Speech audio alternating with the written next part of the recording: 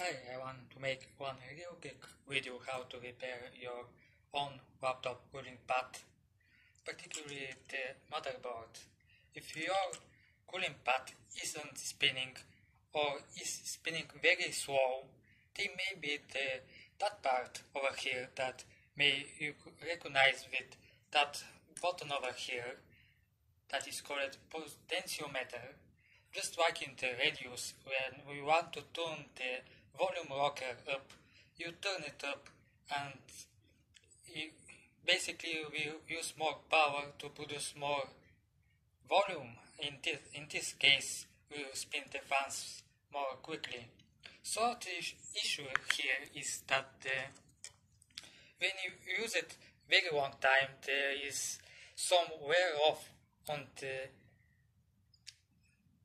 potentiometer itself, and it creates dust particles that block it from make contacts with the plate itself. So I hope you can see it. Yeah, it's focused now. You need to get some rubbing alcohol and clean in this free space over here and turn it,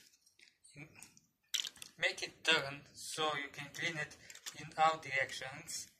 Like you can see this free space over here too, so you clean it in all directions and then probably will work again. So let me test it real quick. So let me turn it on. So it's working.